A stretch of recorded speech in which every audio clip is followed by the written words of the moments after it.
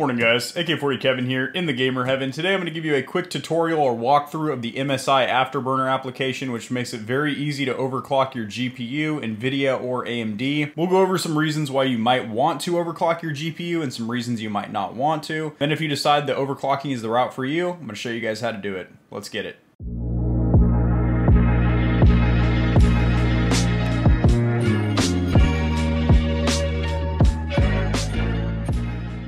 Alright, you big bucking stallions, I want to go over real quick why you might want to or might not want to overclock your GPU. Now, as with overclocking any component of your PC, the CPU, the RAM, or the graphics card itself, there is a certain risk factor if you don't know what you're doing or you get too aggressive with your overclock, i.e. you're not doing a conservative, moderate overclock where you do your research and find out from the community that owns your CPU, RAM, GPU, what is a overclock that's going to give you consistently better performance, ever so slightly performance, to where you're basically squeezing or wringing out a little additional performance out of your components without risking additional heat that your case and fans cannot handle, or also electricity problems that your power supply cannot supply. But having said that, if you are doing a moderate or conservative overclock on any component, the risks are extremely minimal. In fact, when these components come out of the manufacturing plant, they're basically rated for slightly higher performance, and then they clock them down ever so slightly to give them longer life. But do you really plan on having the same CPU for 10 or 15 years? Probably not. You're probably going to build another PC within that time frame, or at least upgrade that one component. Less than 15 years, you might be getting 12 or 13 years of life out of an overclock component. Myself personally, and the majority of people out there, would probably rather have better performance for the time that they're actually using that component than getting a couple of years of life on the back end that they're probably not even going to have that component. Second is the misconception that overclocking voids your warranty. With the majority of these components, there is no way for the manufacturer to tell if it was overclocked, unless it is completely fried out to where you can't return it to the stock clock. So that's pretty much it. That's my whole spiel there. As long as you're being conservative with your overclocks, it's not really going to cause any damage or additional heat or electrical failures to your components, and you're getting more performance out of it, so why the heck not? Let's get a little more light on that side. There we go. All right, let's go ahead and share my screen here. Put you up there. Yes, sir. Yes, sir. Now, this is the MSI Afterburner application. In order to install this, you can Google MSI Afterburner. I would recommend installing it from their website. There are several third-party websites that also offer this, and it seems to be safe. There's no viruses on board or anything like that, but just get it from the source, from MSI themselves. And by default, yours should look exactly like mine. If it does not, go over here to settings, go to user interface, and there are these different themes here. And while they are really cool and everything, some of these themes look really awesome. They have a steampunk one. They actually change around where some of the controls are and whatnot. So for the purpose of following along with me during this tutorial, I would just recommend going to MSI Afterburner skin by Derek's Skins or Derek's Designs.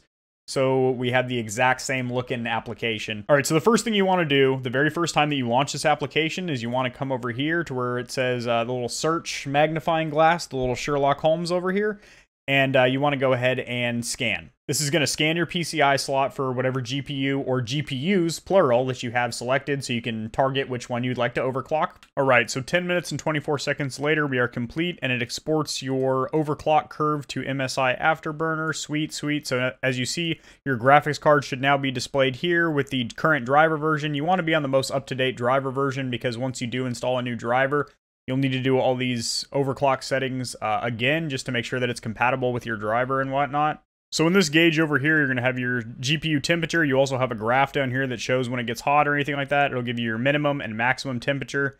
Currently, I'm sitting at 59 degrees Celsius. And then you also have a monitor here for your voltage, because when you're overclocking, you are increasing the voltage on your GPU, which will in turn increase the temperature. So you want to make sure that your case has good cooling, and then also your GPU itself has adequate cooling with fans on the case of it and all that good stuff like that. As you see, you have your base and boost clock here. So base clock is when you're just idle, you're not under load, you're not gaming, video editing, crypto mining, anything like that. You're just chilling, maybe navigating the windows or something like that.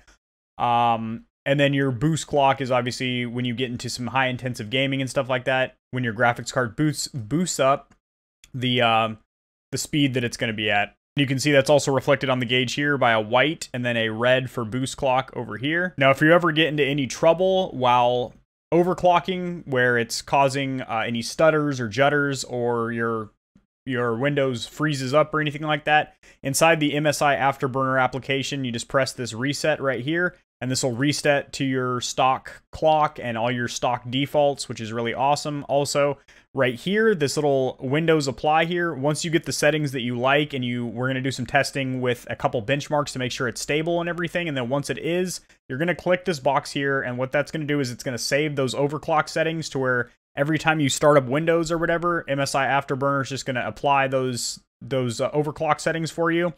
And then if you do run into issues, just unclick that bad boy there and reset to default, and then basically start gradually, progressively, moderately overclocking until you reach that threshold where you're starting to run into some performance issues, and then back it off about 15% to a nice safe zone. All right, so we're going to put a nice little tasteful moderate overclock on this bad boy. So you can look up your specific graphics card online. Just Google your graphics card and then overclock settings, and there'll probably be a bunch of forums of people that have done benchmarks and testing with different overclock settings, telling you what's kind of a moderate, tasteful, safe overclock that you're going to squeeze a little bit more free performance out of your graphics card. I don't know why I did air quotes. It really is squeezing free performance out of your components. And then, you know, what is like the ceiling, where you start running into throttling issues and voltage issues and stuff like that. So when you reach a certain temperature in Celsius, when your GPU is going to start throttling back down, reducing its performance to keep you from overheating. And if it cannot stabilize itself, then it's going to go ahead and basically shut down the graphics card. And in turn, that's going to basically shut down your PC as well. So as you see, when I reach 83 degrees Celsius, that's when my graphics card is kind of reaching its maximum here. And as you see, the max that I've touched here during that initial benchmark was 72 degrees. I also do crypto mine daily with this thing, and I monitor temperatures when I do that. And this thing never exceeds about 70 to 71 degrees Celsius when I'm mining, and it shows my GPU load at 100. So it has my GPU tacked out, obviously mining the algorithms and stuff. And yeah, so right now, I know I can overclock a little bit because I'm so far away from throttling. And if you can't get it just right with your mouse, you can use the left and right arrows on your keyboard, and that will get you exactly where you want to be. Memory here, this isn't your system's RAM, random access memory. This is the VRAM, so the video RAM, the memory that's on your graphics card itself. And then for the core clock, we're going to go to 20, which again, see, I can't nab it just quite, so I'm going to use the left and right on my keyboard, and that will target it. And then we're going to run a benchmark. So one of them that I highly recommend that people have been using with overclocking for the longest time is called Unigine Valley. Unigine Valley doesn't run on my PC. I do have other Unigine benchmarks. In fact, the one we are going to run is from Unigine. They do make a ton of benchmarks. This one is called Superposition. Now, with this overclock here, we're going to keep MSI Afterburner open. We're not going to have this full screen, so we can still monitor our temperatures and also our base and boost clock, what our GPU is doing. And you'll be able to tell when you're watching the windowed version of the overclock, if there's any kind of stuttering, juddering, tears in the screen, any broken textures, or it just freezes, stops working completely, then you know you're not at a stable clock, and you know you need to drop down your settings or even reset back to factory and start over again. We're going to use superposition over here. We're going to do custom, because that allows us not to have full screen on. DirectX, we're going to do 1080p with high settings here. And we're going to leave the effects, the depth of field and motion blur on. And as you see, the video RAM taxation here is really, really low. I have 8 gigs of memory on this 2060 Super over here. All right, so we're going to go ahead and run our benchmarks. I'm recording you guys outside of my screen because by screen recording through Streamlabs OBS, that is putting an additional load on my PC, as I am screen recording at 1080p 60 frames per second. And I also have a webcam overlay with a software program that's blurring my background. And granted, the benchmarks would still work, they'd still run, but it's not going to reflect the exact performance of just doing one specific task like the benchmark that we're going to be doing here. I'm also going to turn off this third monitor over here, which is this 40-inch TV, because, again, that's just an additional load on the GPU that really doesn't need to be there. We have our MSI Afterburner program up here on the top monitor. Now, if you do not have dual monitors, not a big deal, but I would run this not in full screen, so that way you can still monitor your temperatures and your base and boost clock and make sure that everything's squared away. We're going to go ahead and run 1080p Extreme with all default settings, so that is extreme shaders and textures, depth of field and motion blur turned on. As you see, my video RAM or VRAM on the actual graphics card itself is less than 50% utilized. I have 8 gigs of RAM in this this 2060 Super. It's actually reflecting 8.2 megabytes, so a little over 8 gigs. I don't know why. Let's go ahead and run this bad boy. This is a really, really good benchmark. I use this benchmark a lot because it is super, super graphically intensive, and it definitely will stress your GPU out. And it's also a really cool looking benchmark too, to really showcase the power of your GPU. You got some little music with it here. We'll go ahead and turn that down. So we're at 70 Celsius right now, so our GPU's not getting hot at all. Performance is pretty weak on the benchmark though. It's reflecting our overclock in the top right screen of the benchmark here for not only our graphics card itself, which is at, yep, it's reflecting, these are matching up 19.5 gigahertz, 19.5, 19.20, it's bouncing around there. And then also memory, 71 megahertz with the clock we did there, 7100 megahertz on the memory. It does show your temperature there is 72 degrees Celsius, 72 degrees Celsius. All right, so the results are in. We got an average of 54 at that 4K test there, and that is also lower than what I usually get with just my standard clock, and the reason for that is this is not a Founders Edition card from NVIDIA. This is actually a third-party one from Gigabyte, so if you get one from something like Gigabyte or Aorus or MSI that already, you know, that has a different case on it with maybe an additional fan, some RGB lights on it. A lot of those have a overclock on them from their factory, and this one does. It has a very slight overclock. I think it's only about 2.5 or 3% over the Founder series or whatever. But that overclock is pretty much optimized for this card. But we are going to test. We are going to test further. We're going to bump up some of these settings a little bit more as my temperatures didn't get crazy hot. They did get a little bit hotter at that 4K test at 74, but again, we don't start throttling until about 83 Celsius. All right, fellas, results are in, and they're pretty decent. Nothing crazy or anything like that. I did make some notes here of different configurations that I was running with different settings and whatnot, and what I ended up landing on, like I recommended to you guys, and I do strongly recommend this, the specific graphics card that you have, and not just like 2060 Super, because there's several versions of the 2060 Super. I have the Gigabyte one, so it's a third-party company that's already put an additional fan on there, a different heatsink, and done a slight overclock from their factory. So if you get a third-party company like Aorus, Gigabyte, MSI, etc., you know, it's going to be different than if you get like a Founder Series card. But if you do have a Founder Series card, search specifically for that, like NVIDIA Founders RTX 2060 Super, or whatever you have. And read a few different articles. I tried a couple different settings that were in some forums and whatnot. They didn't really yield good results for me. In fact, they were actually worse frames per second in the benchmark. But then I found this article right here. This is the specific graphics card I have. This is their picture of the, jeepers.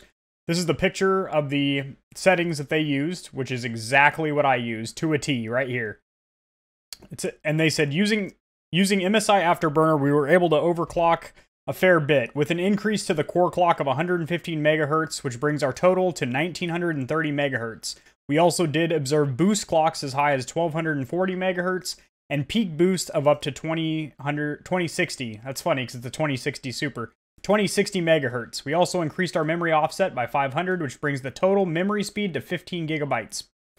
Not bad at all. So, I definitely do agree that starts pushing this 2060 Super more towards the heels of the 2070, so that's pretty awesome. And the results that I saw here, like I said, are nothing too crazy, but I'm getting an additional 8 to 9 frames per second in 1080p benchmarks, and an additional 3 to 4 frames per second in 4K. So that's pretty awesome. I game at 1440, so that's right in the middle there. We'll say I gained about 5 frames per second by gaming at my native settings of 1440, 144 hertz. So that's pretty sweet. And then also I ran a benchmark in NiceHash, which is the program that I use to crypto mine about 14 hours per day, basically. I just, whenever I'm not using my gaming PC, I have it mining.